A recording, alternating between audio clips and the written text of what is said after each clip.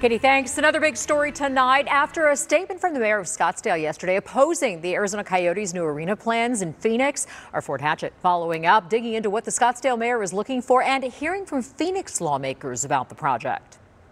Scottsdale Mayor David Ortega toning down his opposition to the Arizona Coyotes' plan to build a new arena, though an arena on this land right here is still far from a done deal.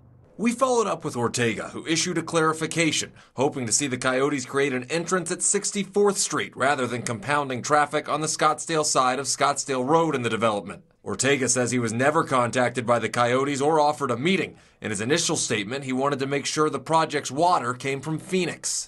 So every city owns its own set of pipes that serve its own customers. There are some limited examples where we have interconnects between our systems to help support, if somebody were to have a catastrophic failure. The auction site is located in Phoenix, in between water supplies of Scottsdale and a Phoenix water main.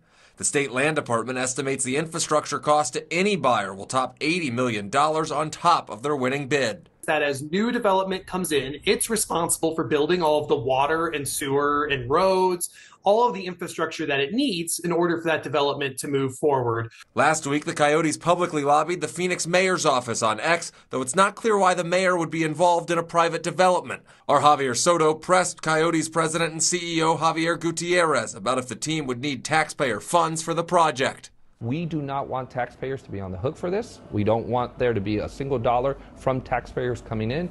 And we have been very clear that we can move forward without any of the requests for property tax abatement or any of the requests for dollars going into any of those buildings. We as the developer will not be making any of those requests. If true, that's a step down from what the team was looking for in the failed Tempe bid. As for the Phoenix plan, the arena would sit in District 2. And in a phone call, the district city council member, Jim Waring, said he hasn't met with the Coyotes representatives in 6 months and says he's skeptical an arena may be the best use of an attractive piece of land.